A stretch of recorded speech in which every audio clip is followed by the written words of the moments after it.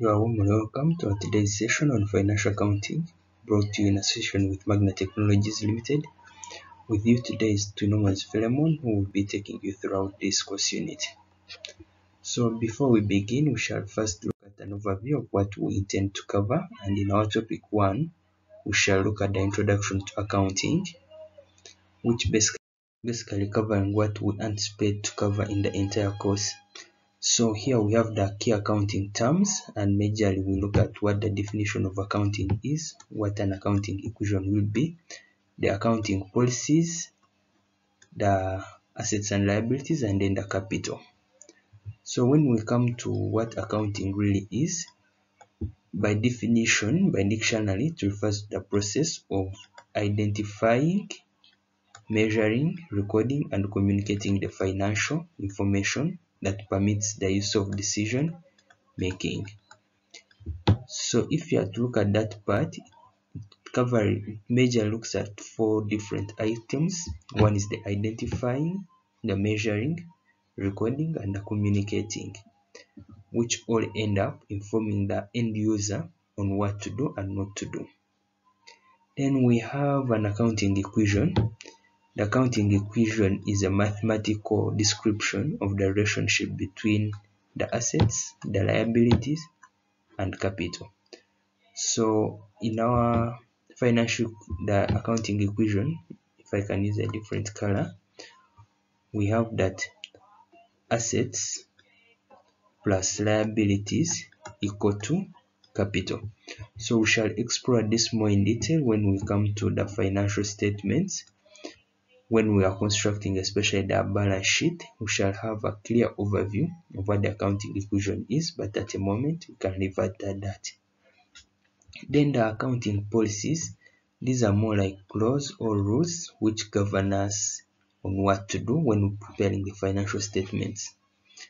So these are like the bases, the conventions that have been set up by the accounting bodies to be followed when or anytime you try to develop the financial statements. I hope I'm not being too fast, but we can move on to what an asset is.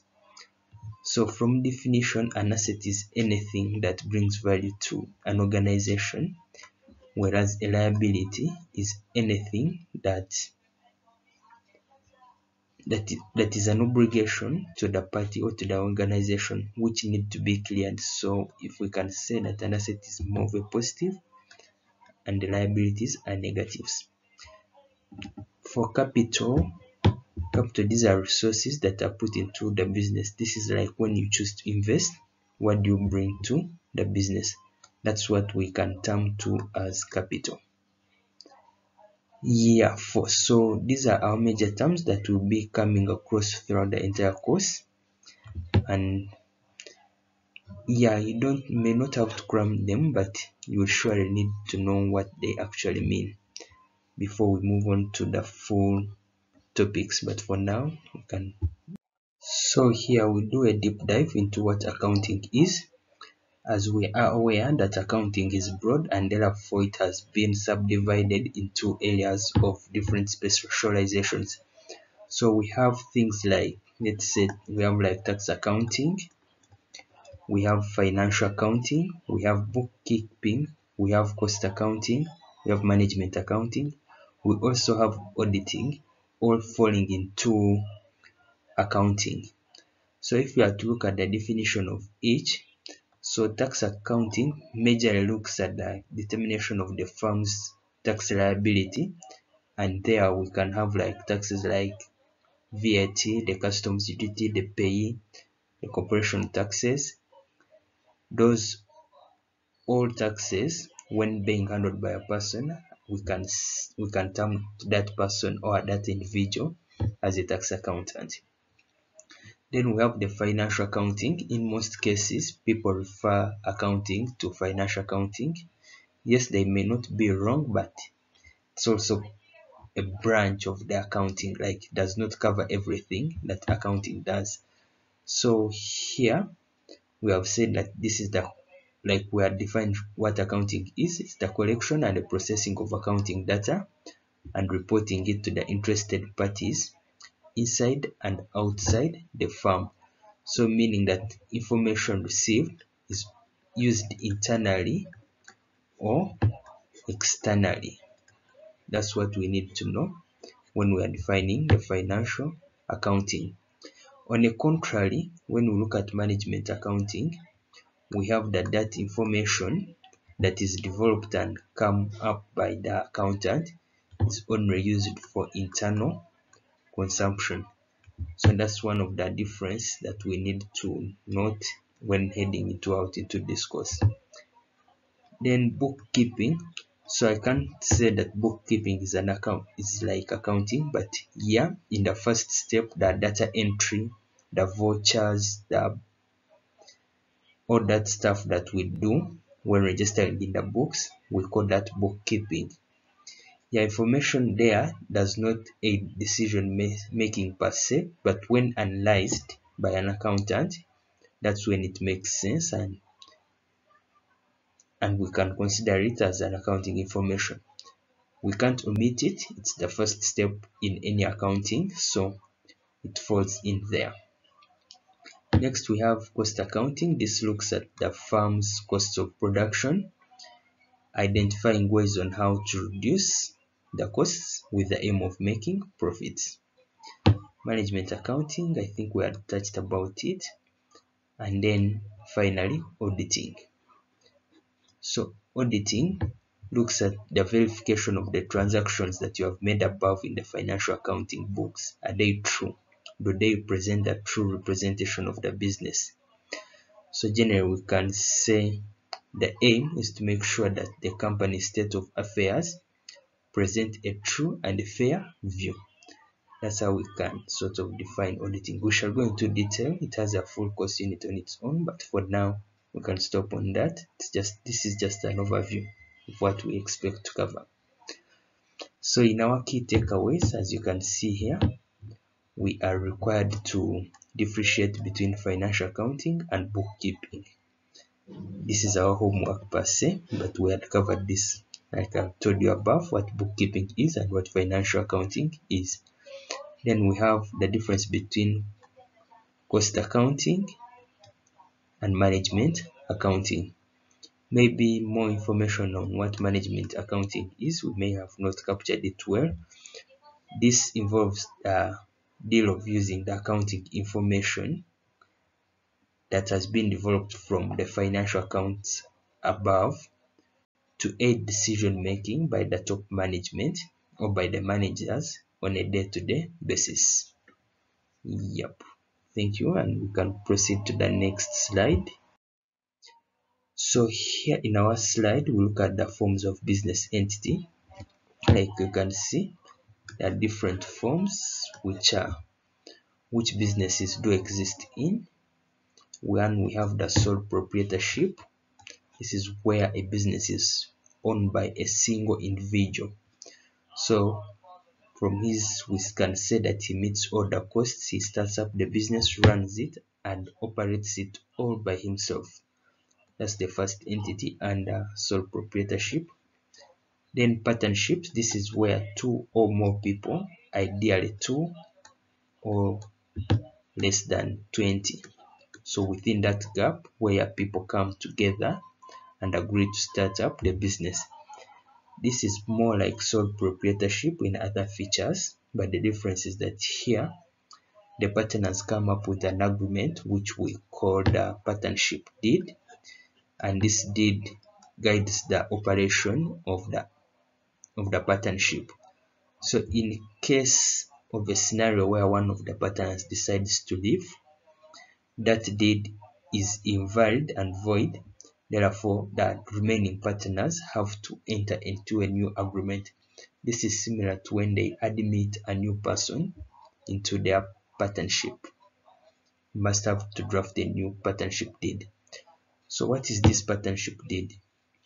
This partnership deed defines like I can't call them shares, let's say the contribution of each person and how they will be sharing their profits or losses. It can be like each person represents one share sort of, but I think let's avoid using the word share in partnerships.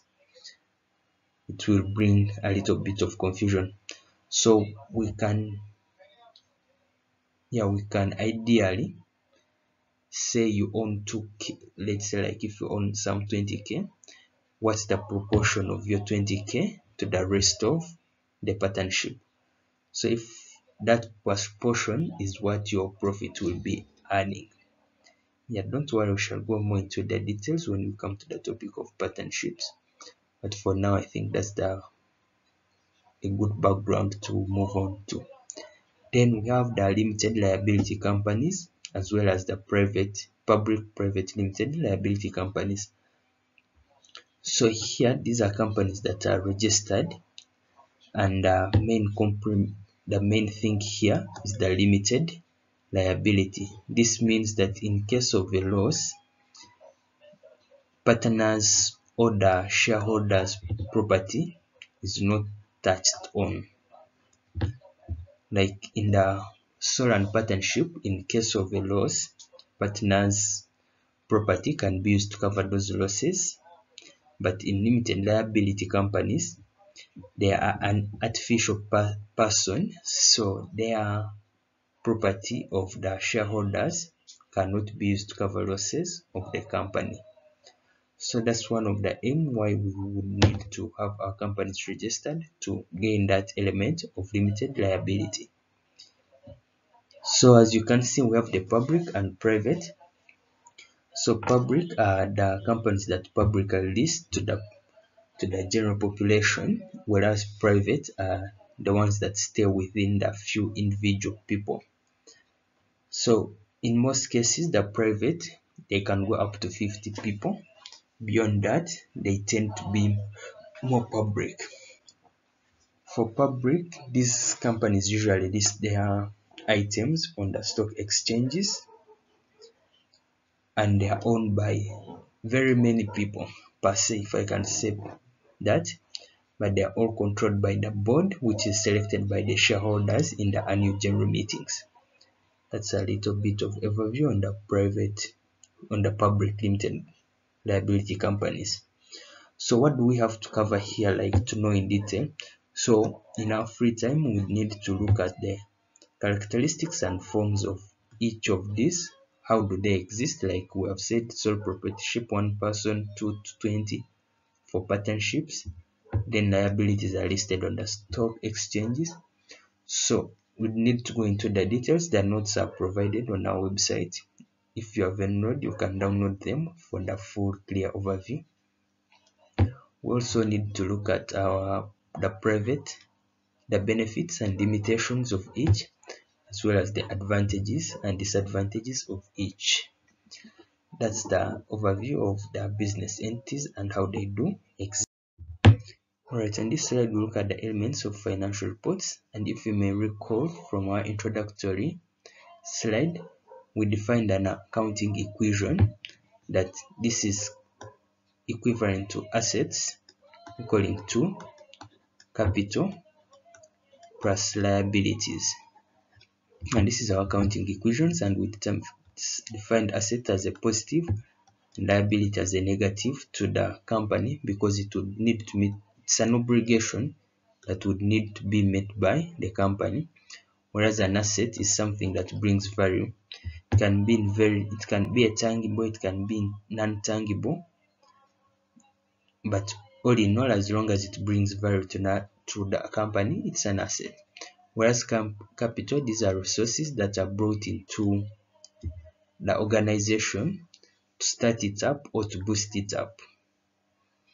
This, like I'd said, the accounting equation is more reflected when we begin using the financial statements, especially the balance sheet, where we shall have assets on one side and liabilities on the other side, in addition to the capital.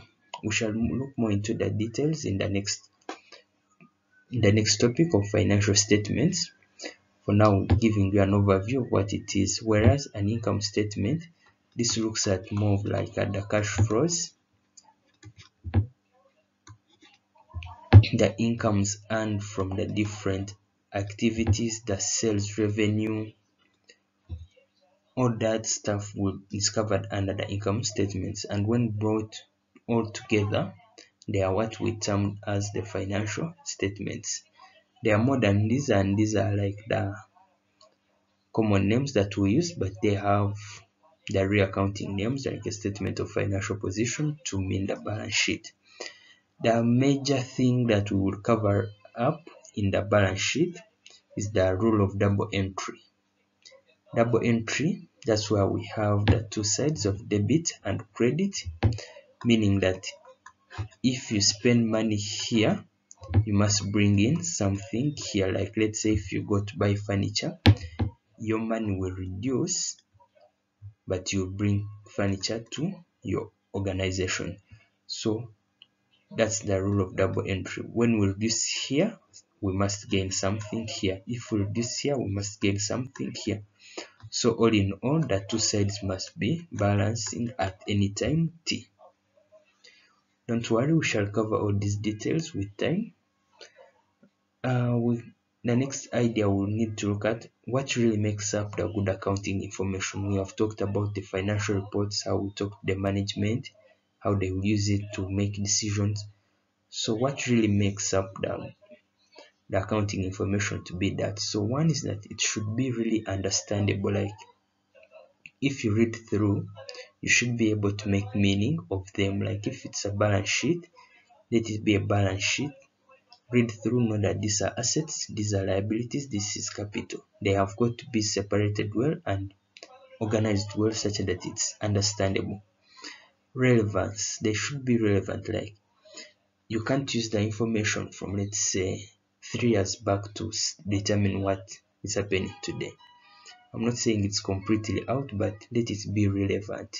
If you are looking at quick moving items, then that information will not be useful to you. It won't be relevant at that moment, but it can be relevant if you're comparing the 5-year performance. So depending on the target audience, your information has got to be relevant. Reliability, it has got to be trusted. Like someone does not have to have doubt on what your information really presents.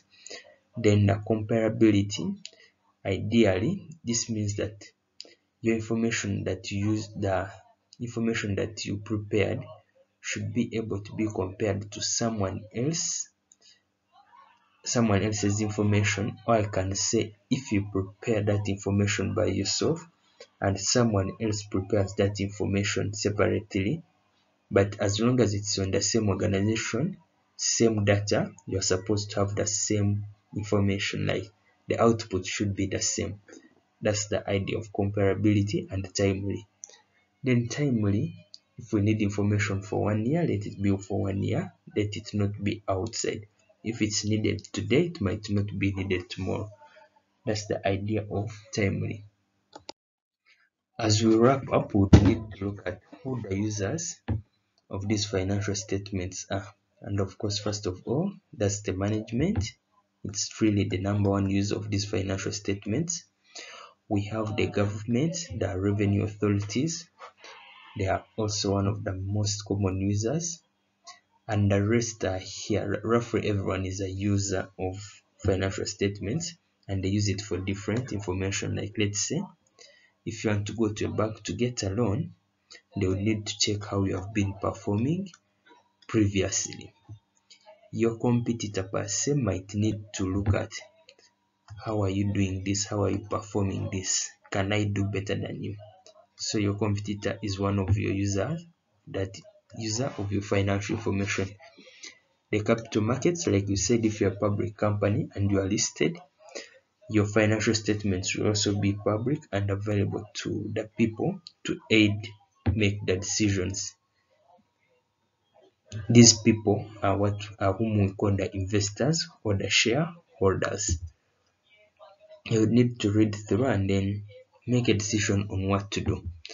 And many more people will use your information.